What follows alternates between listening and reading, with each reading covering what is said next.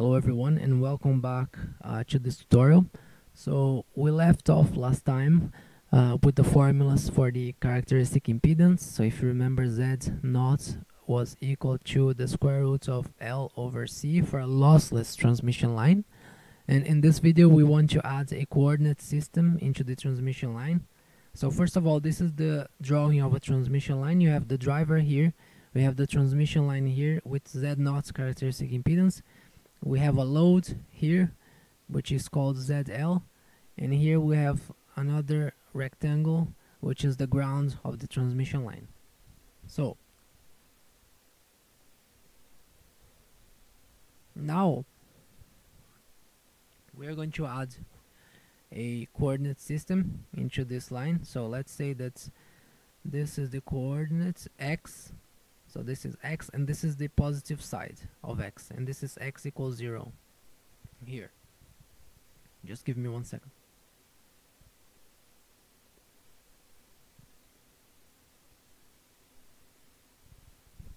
Okay.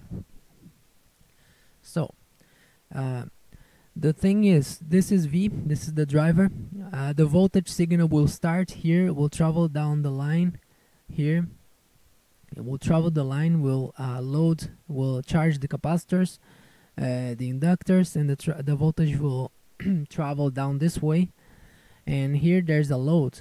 If you leave the circuit here open, the voltage will hit the end and it has nowhere else to go. It will reflect back and will travel back to the driver, and that's not good. If you short the line, the same will happen. The exact same will happen, but the voltage will have its sign flipped. So if the signal is positive hitting the ends, it will reflect as a negative pulse or signal flowing back to the end. However, if you put a resistor of some value, depending on the value of the resistor, you will have either no reflection at all, or you can have, if you have an infinite resistor, you have a plus 1 reflection coefficient, and if you have no resistor or short, you have -1.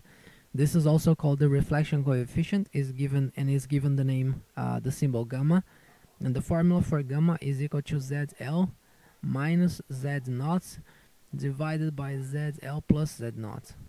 So as you can see from this formula, you can see that if ZL is 0, then the result is -1. If ZL is infinity, the result is +1. And if ZL is equal to Z naught, then gamma is 0 and you have no reflection at all. So if ZL is equal to Z naught, then there is no reflection, and we have matched the characteristic impedance of the line. So this is the optimal value of resistor that you can put on the line if you don't want any reflections. If you're using digital signals, for example, you definitely do not want reflections that will interfere with our timing and everything. So now let's just define some terms here. We'll call the voltage leaving the driver and going in this way here, we call it V plus. Now when the voltage hits here, we'll call the reflected voltage V minus. Also there's a current flying along this line here in this direction. This is I plus. And when the current hits this end and the voltage is reflected, there is a current going this direction, and we call it I minus. Okay, so now if we use Ohm's law on the load, we know that V is equal to I on the load divided by Z.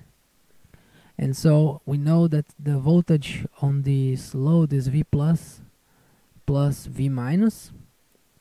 And so if we divide by ZL, this is equal to the current on this load. This is just Ohm's law. So now we use the current. We know the current going through here. So if we write V plus over Z naught, what is V plus over Z naught? V plus over Z naught is just the current going in this direction. So this is equal to I plus. Now, what is I minus? I minus is equal to minus V minus divided by Z naught. Sorry, it's not minus V minus over Z naught. It is equal to V minus divided by Z naught, but because it's flowing in this direction, then we put the minus sign here. So this formula here is also equal to the current flowing through this load here, because the currents will be the same, so it doesn't matter which way we write them. The V plus over Z naught is the current going in this direction. V minus over Z naught is equal to the current I minus going in this direction. And so remember that the currents, the voltages, V plus and V minus will add on this node here. So we're talking about this node here. However, the currents will subtract, because one current is going this direction and the other current is going in this direction.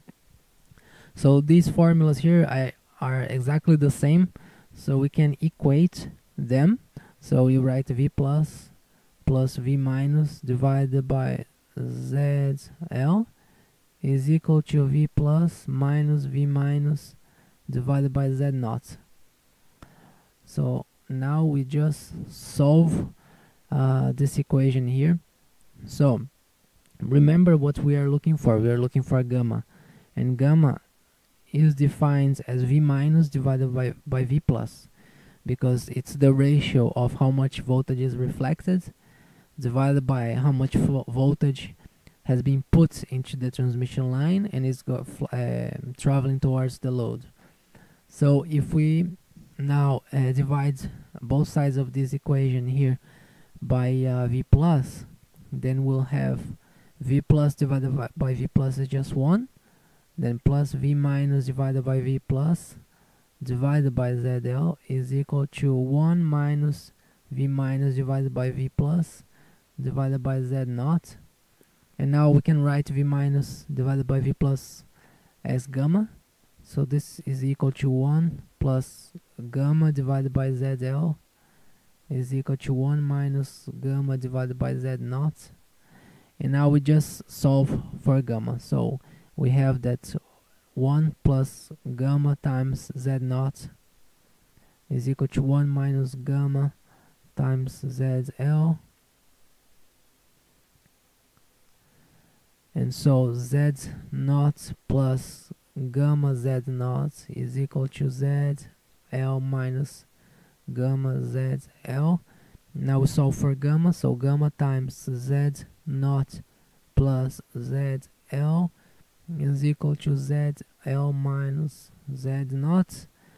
And now gamma is equal to ZL minus Z naught divided by Z naught plus ZL, or ZL minus Z naught divided by ZL plus Z naught. So this is the exact same formula that we have above here. You see? So this is how we derive gamma. So just one more time, just to make sure we understand this. The driver starts sending an AC signal down the line. This way, we call this amplitude V plus. This V plus will produce a current I plus along the line. This V plus will hit the load here and will produce a reflected voltage V minus, which goes in this direction, and will produce a current I minus, which goes in this direction.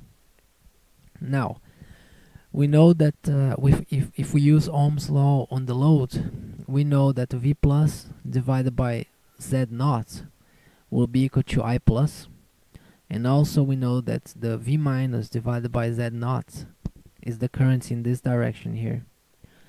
However, we know that also the V plus divided by ZL is the exact same I plus, and we know that V minus divided by ZL is also the same current I minus here.